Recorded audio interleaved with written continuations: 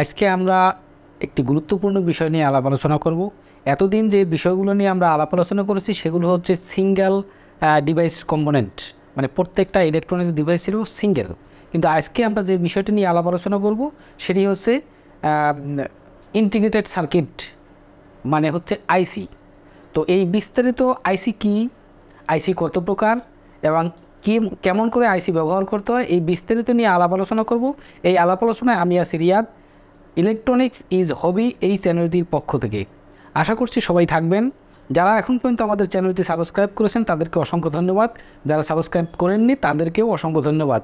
তবে দেখতে থাকুন, দেখতে দেখতে ভালো লাগা হয়ে যেতে পারে, তখন আপনারা সাবস্ক্রাইব করে নেবেন।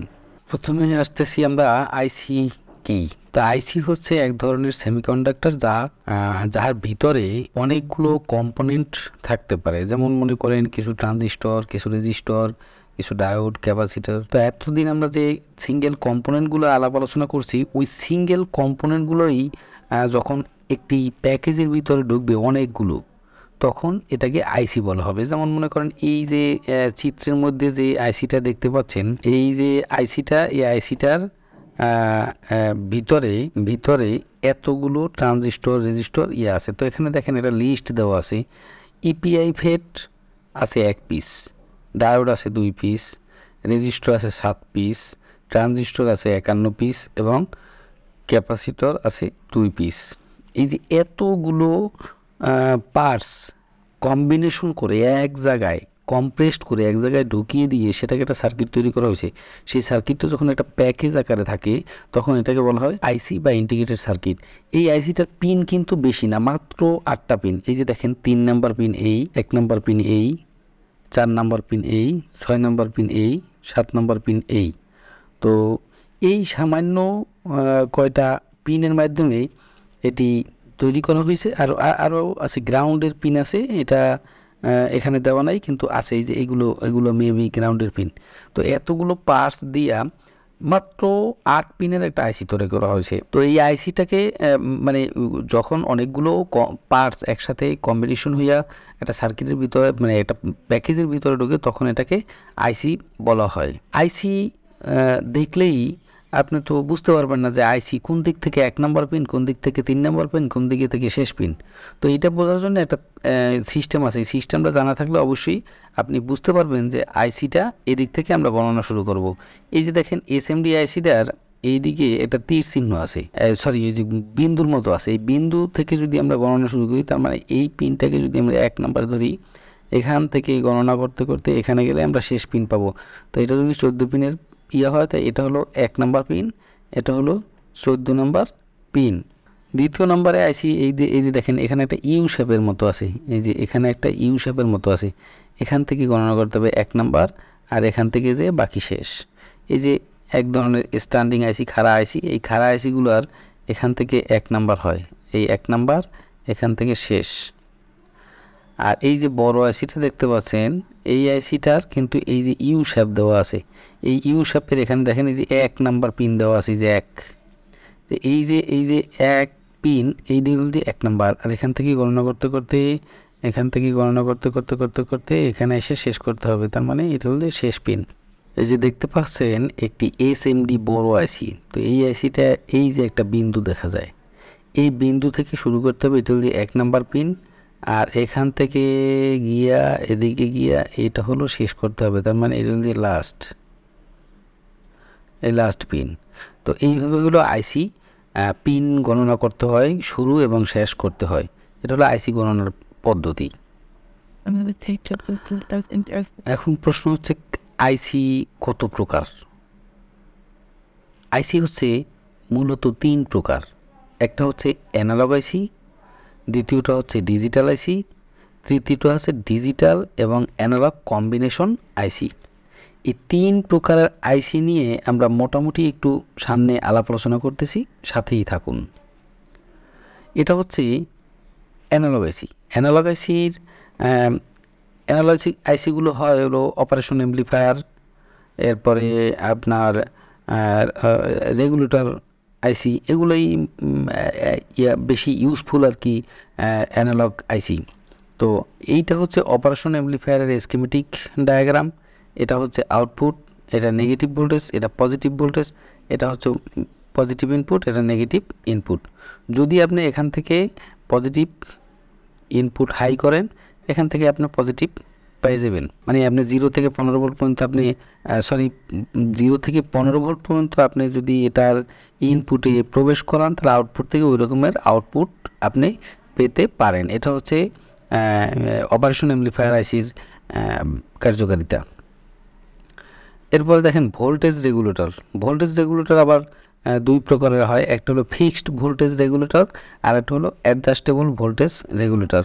ফিক্সড ভোল্টেজ রেগুলেটর, এখানে আপনি যদি 15 ভোল্ট ইন করেন, আউটপুট আপনি যদি 5 ভোল্ট নেন, তাহলে আপনি ফিক্সড 5 ভোল্টই পাবেন। এখানে যদি 78.5 লাগান, তাহলে এর আউটপুটে আপনি 5 ভোল্ট পাবেন, এর চেয়ে বেশি পাবেন না। যদি ইনপুটে যদি এর চেয়ে বেশি ভোল্টেজ প্রবেশ করান, প্রয়োজন বোধে এই ডিভাইসটি নষ্ট হয়ে যাবে, কিন্তু আউটপুটে 5 ভোল্টের বেশি সাপ্লাই হবে না। এখন আসে অ্যাডজাস্টেবল রেগুলেটর। অ্যাডজাস্টেবল রেগুলেটর হচ্ছে LM317 বা 317 যেটা আইসিগুলো আছে, এগুলোর ইনপুটে আপনি যদি মনে করেন যে 5 ভোল্ট প্রবেশ করালেন, আউটপুট থেকে আপনি নেবেন যে 3.5 ভোল্ট। তো সেক্ষেত্রে আপনি অ্যাডজাস্ট পিনের মাধ্যমে যদি ভোল্টেজ অ্যাডজাস্ট করে দেন, তাহলে আউটপুটের ভোল্টেজ আপনি কমাতে বা বাড়াতে পারবেন। তো এখানে যদি আপনি 35 ভোল্ট ইনপুট করেন, তাহলে এখানে আউটপুট থেকে 12 ভোল্ট বা 24 ভোল্ট এটা আপনি নিতে পারবেন। শুধুমাত্র অ্যাডজাস্ট পিন থেকে ভোল্টেজটাকে অ্যাডজাস্ট করে দিতে হবে। দ্বিতীয়তে আসছে এখন ডিজিটাল আইসি। ওই যে আমরা বলছিলাম আইসি 3 প্রকার, অ্যানালগ আইসি দেখলাম, এখন ডিজিটাল আইসি। ডিজিটাল আইসিটা কাজ করে কিছু লজিক গেটের উপরে। তো লজিক গেটের উপরে যেহেতু কাজ করে, এটা হলো বাইনারি সংখ্যায় কাজ করে, 0 এবং অন, 0 এবং অন, মানে হাই আর লো, হাই আর লো। যদি লো হয় তখন 0 হয়, তখন এটা থাকবে লোতে। যদি হাই অন থাকে তখন থাকবে বলে যে হাইতে। তো হাই এবং লোতে কাজ করে এটা, মাঝখানে কোনো স্টপেজ নাই, শুধু হাই শুধু লো, 0 1 0 1। তো এই লজিক গেটগুলোর মধ্যে আবার সিস্টেম আছে, logic gate, flip flop, shift resistor, counter, memory আইসি, প্রসেসর। এখানে মূলত এই লজিক গেট কত প্রকার আইসির মাধ্যমে এই লজিক গেটগুলো ব্যবহার করা হয়, এই জিনিসটা এখানে বলা হয়েছে। এই সব ক্যাটাগরির মানে 6 ক্যাটাগরির ডিজিটাল আইসি হয়। তো লজিক গেটগুলোর সিম্বলগুলো আমরা একটু দেখে নিই। আপনি দেখেন, এটা হচ্ছে অর গেট, অর গেটের সিম্বলটা এরকমের। এটা হচ্ছে নর গেট, নর গেটের সিম্বল এরকমের। এই অর গেটের চেয়ে মাথা একটু শূন্যর মতো থাকে, এইটা দিলেই নর গেট হয়ে গেল। এরা হচ্ছে অ্যান্ড গেট, অ্যান্ড গেটের মাথায় আরেকটা শূন্য দিলেই হচ্ছে NAND gate, and get, NAND gate. এর বলছে XOR, XOR গেট, এক্স নর গেট, মানে XOR এর মাথায় একটা যখন শূন্য দেবেন এক্স নর হবে। এবার আছে বাফার, এরপর আছে নট। এই যে গেটগুলো আছে, এই গেটগুলো কিভাবে কাজ করে চলেন আমরা দেখি, এটা ট্রুথ টেবিলের মাধ্যমে। এখানে একটি লজিক গেটের ট্রুথ টেবিল দেওয়া আছে। ট্রুথ টেবিলের মধ্যে এখানে দেখা গেছে যে গেটগুলো কিভাবে কাজ করে। আমরা যদি অ্যান্ড গেটের ব্যাপারটা ধরি, এটা হচ্ছে অ্যান্ড গেট, অ্যান্ড গেটের প্রতীক। এই অ্যান্ড গেট এ এবং বি দুইটা পিন, মনে করুন এ এবং বি দুইটা পিন, আর এটা হচ্ছে আউটপুট। এই আউটপুট নাম্বারটা টেবিলটা এখানে এ ইন, বি ইন, এই দুইটার ভিতরে। তো আপনি দেখেন এই যে ইন এ, ইন বি, আর এটা হচ্ছে আউটপুট। তাই অ্যান্ড গেটের এ এবং বি দুইটাই যদি 0 থাকে, মানে লো থাকে, তাহলে আউটপুট লো থাকবে। অ্যান্ড গেটের A0 বি যদি হাই থাকে, তাহলে আউটপুট 0। এ যদি 1 থাকে, বি যদি 0 থাকে, তাইলেও আউটপুট 0। আর এ আর বি দুইটাই যদি 1 থাকে, তখন আউটপুট 1 হিসাবে পাওয়া যাবে। এটা হচ্ছে অ্যান্ড গেট। তারপর আসেন অর গেট। এই অর গেটে এ এবং বি দুইটাই যখন 0, তখন আউটপুট 0।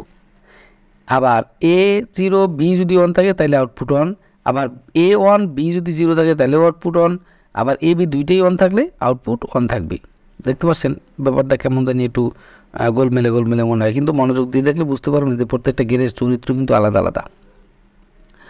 তারপরে দেখেন XOR গেটের এ এবং বি যদি 0 থাকে তার আউটপুট 0 থাকবে, A0 B1 থাকলে আউটপুট 1 থাকবে, A1 B0 থাকলেও আউটপুট 1 থাকবে, A এবং B 1 থাকলে আউটপুট পুরোটাই 0 থাকবে। তারপরে আসেন NAND গেটের A B 0 থাকলে আউটপুট 1, A0 B1 থাকলে আউটপুট 1, A1 B0 থাকলে আউটপুট 1, AB দুইটাই 1 থাকলে আউটপুট থাকবে 0। এইটার পুরোটা মানে বিপরীতধর্মী। তারপরে NOR গেটের AB 0 থাকলে 1 আউটপুট 1 থাকবে, A0 B1 থাকলে আউটপুট 0 থাকবে, A1 B0 থাকলে আউটপুট 0 থাকবে, AB দুইটাই 1 থাকলে আউটপুট 0। আবার XNOR গেটের AB 0 থাকলে আউটপুট 1, A0 B1 থাকলে আউটপুট 0, A1 B0 থাকলে আউটপুট 0, AB দুইটাই 1 থাকলে আউটপুট 1 থাকবে। এটা হচ্ছে লজিক গেটের ক্যারেক্টারিস্টিক।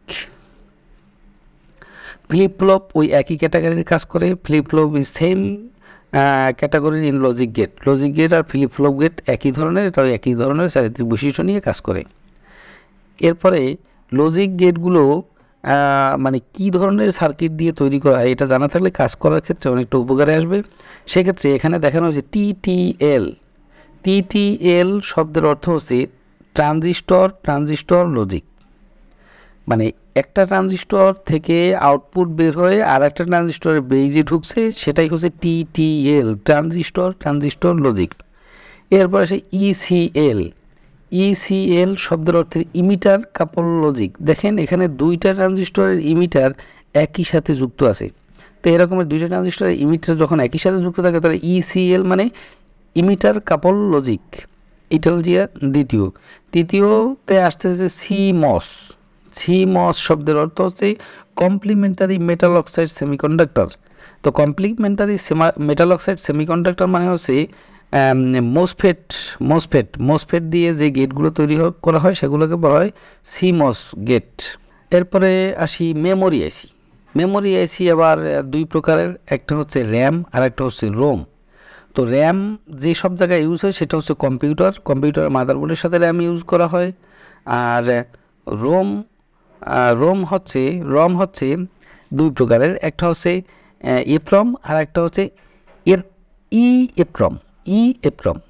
তো EEPROM এটি হচ্ছে 1970 বা 80 সালের 71 বা 80-85 সালে এই আইসিগুলো ব্যবহার করা হতো। তৎকালীন সময় টেকনোলজির এতটা আপডেট ছিল না, তখন এই EEPROM ব্যবহার করা, এখনও অনেক জায়গায় ব্যবহার করা হয়।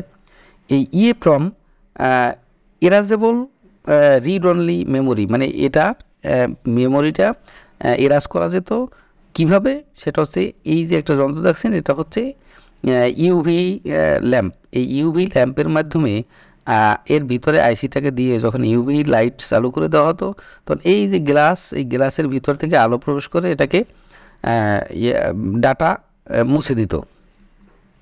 EEPROM শব্দের অর্থ হচ্ছে ইলেকট্রিক্যাল এরাজেবল রিড অনলি মেমোরি। তার মানে এটা ইলেকট্রিক্যাল সিগন্যালের মাধ্যমে কোনো পিনের ভিতরে ইলেকট্রিক্যাল সিগন্যাল দিয়ে এটার মেমোরিকে রিসেট করা যায়। এটা হচ্ছে প্রোগ্রামার দিয়ে রিসেট করতে হয়, আবার প্রোগ্রামার দিয়ে রাইট করতে হয়। সবচেয়ে ইন্টারেস্টিং যে পার্ট সেটা হচ্ছে mixed signal analogue digital combination আইসি। এটা কি? এটা মানে খুবই ইন্টারেস্টিং একটি আইসি। এটা নিজেই একটি কম্পিউটার, মানে সিঙ্গেল চিপ কম্পিউটার। তো এটার ভিতরে আমরা সাধারণত একটা কম্পিউটারের ভিতরে যে যন্ত্রগুলো দেখতে পাই, RAM, Rome, hard disk, motherboard, সবগুলো যেমন দেখতে পাই, এই যে microprocessor, mixed signal analogue digital combination chip, এটা হচ্ছে মাইক্রোপ্রসেসর। এই মাইক্রোপ্রসেসরের ভিতরে সব ব্যবস্থাপত্র থাকে, যেমন মনে করেন CPU, central processing unit, Rome, RAM, input output এবং ক্লক অসিলেটর। ঠিক আছে, এখন এই পুরাটা মিলাইয়া একটা প্যাকেজের ভিতরে প্রবেশ করানোর নামই হচ্ছে mixed signal analogue digital combination আইসি বা মাইক্রোপ্রসেসর। মাইক্রোপ্রসেসর আমরা এখনকার সময়ে যত অ্যাডভান্স লেভেলের যন্ত্রগুলো দেখতে পাচ্ছি, যেমন ল্যাপটপ, কম্পিউটার, মোবাইল বা এই ধরনের অ্যাডভান্স লেভেলের যে গ্যাজেটগুলো আমরা হাতের কাছে পাই, এগুলোর ভিতরে এই মাইক্রোপ্রসেসর ব্যবহার করা হয় এবং এগুলো অ্যাডভান্স লেভেলের চিপ। তো অ্যাডভান্স লেভেলের চিপগুলোকেই বলা হয় মাইক্রোপ্রসেসর বা মাইক্রোকন্ট্রোলার, ঠিক আছে। এগুলো দিয়েই মূলত এখন প্রোগ্রাম রিড রাইটের মাধ্যমে এই চিপটাকে কাজ করানো হয়। এটার কিছু ডাটা ইনপুট পিন আছে যার মাধ্যমে এর ভিতরে তথ্য প্রবেশ করানো হয়, এবং এর কিছু আউটপুট পিন আছে যার মাধ্যমে এর তথ্যগুলো যথাসময়ে যেখানে যেরকম দরকার সেইভাবে আউটপুট নেওয়া হয়। এটা হচ্ছে মাইক্রো প্রসেসরের সিস্টেম। আশা করছি আমরা এই আইসি সম্পর্কে বেসিক কিছু নলেজ এখান থেকে পেয়েছি, কিন্তু আইসি সম্পর্কে অ্যাডভান্স লেভেলের আরও কিছু আছে, যেমন আমাদের যে আমরা গেটগুলো সম্পর্কে আলাপ আলোচনা করেছি, এই গেটগুলোরও আবার প্রত্যেকটা গেটকে নিয়ে বিস্তারিত আলাপ আলোচনা করলে হয়তো এগুলো আরও ক্লিয়ার হবে। পরবর্তী ভিডিওতে আমরা এগুলো নিয়ে আলাপ আলোচনা করার চেষ্টা করব। আশা করছি আপনারা সাথেই থাকবেন। একটা আইসিকে বিশ্লেষণ করা এত সহজ না, এটা অনেক কঠিন এবং অনেক সময় সাপেক্ষ। যেহেতু আমাদের ভিডিওগুলো খুব সংক্ষিপ্ত, সেজন্যে আমরা মূল বিষয়গুলো নিয়ে আলাপ আলোচনা করেছি এবং প্রত্যেকটা পার্টে আলাদা আলাদা বিষয় নিয়ে আমরা আলাপ আলোচনা করব। শুধুমাত্র আমরা আজকে আইসি কীভাবে কাজ করে, কত প্রকার, এগুলো নিয়ে আলাপ আলোচনা করলাম। এখন পর্যন্ত যদি এই ভিডিওটি আপনাদের কাছে ভালো লাগে, যদি মনে হয় এই ভিডিওটি ইনফরমেটিভ, তাহলে অবশ্যই সাবস্ক্রাইব করে রাখুন নেক্সট ভিডিও আপনার কাছে পৌঁছে যাওয়ার জন্যে। অবশ্যই একটা লাইক দিয়ে আমাদের পাশেই থাকুন। আপনাদের বন্ধুদের কাছে শেয়ার করে আমাকে আপনার পাশে রাখতে পারেন, অথবা আমাদের চ্যানেলটি আপনাদের পাশে রাখতে পারেন। ধন্যবাদ সবাই, আজকের মতো বিদায়। আল্লাহ হাফেজ।